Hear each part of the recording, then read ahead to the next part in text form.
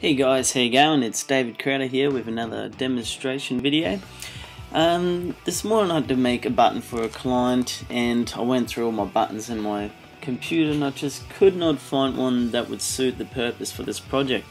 So I thought many people will probably go through the same problem. So what I've done is I looked back through my files and I actually remembered that there's a free tool online which you can access yourself if you just go to the Button Factory. Actually it's da-buttonfactory.com, and it'll take you to this website here.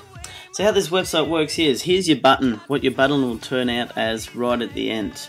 So you can actually put your own text in here. I'll write in get instant access. We'll see what that turns out as. So that's generating there we go, get instant access. Or you can even change it to add to cart, whatever you want to do. There we go, it changes all the time. Now you can actually change the font of it as well. So if you want to put it to that font, it'll change it. You can put it to a more comical font. There you go. You can increase the size of the font.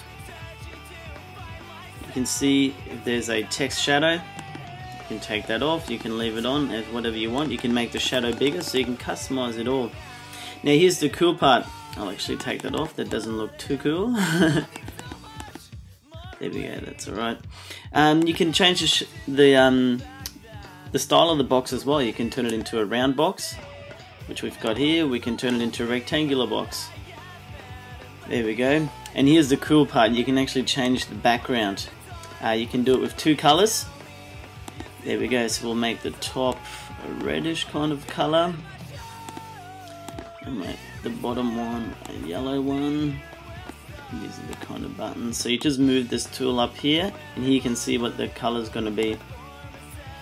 Now what we'll do, we'll turn it into gradient and have a look at that. That looks pretty alright. We'll actually change the color of the font as well. So you just click on color, you can turn it into black. We'll get rid of this shadow. There we go. You can even turn a bubble effect on if you wanted to. So there's a bubble here. We can add a border to it as well. Let's see what color border we want. We want a blue one.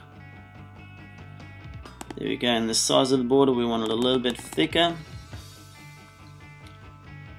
Not that thick.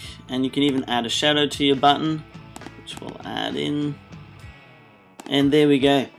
You've got your button finished, your fully customized button, which you probably won't find on the internet anywhere else. And the best part is it's totally free. So all you have to do now is press this button here, press download, and you've got your button. So that's on your desktop now. You can play with it as much as you want. You can put it on any website you want. I hope you really enjoyed this short tutorial today and you can go out there and make your own button. I'll see you next time.